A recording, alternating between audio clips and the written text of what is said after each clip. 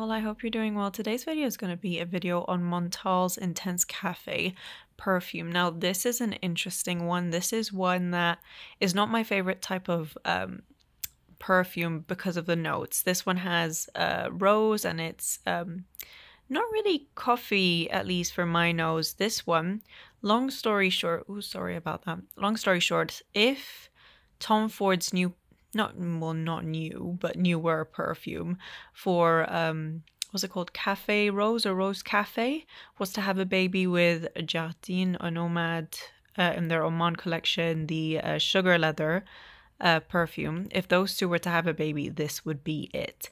Montale is actually quite known to have decently priced perfumes, so I mean, if you enjoy the sound of both of those perfumes, having a baby and making this type of creation, then I think you would enjoy this perfume.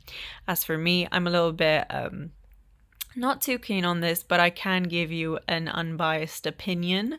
This is a really great one and it has really good longevity because Montale perfumes, generally speaking, they do have great longevity. So I'm giving it a sniff here. This is an interesting perfume.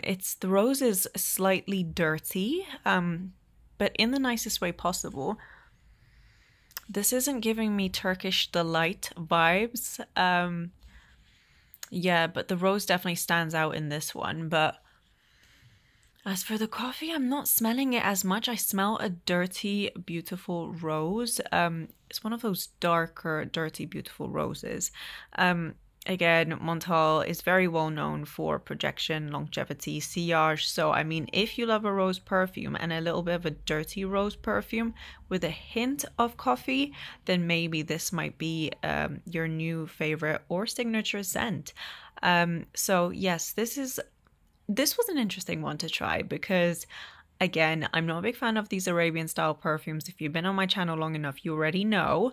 And so yes, this is a good one for those Arabian style lovers out there. This is more suitable, I think, for a woman than a man.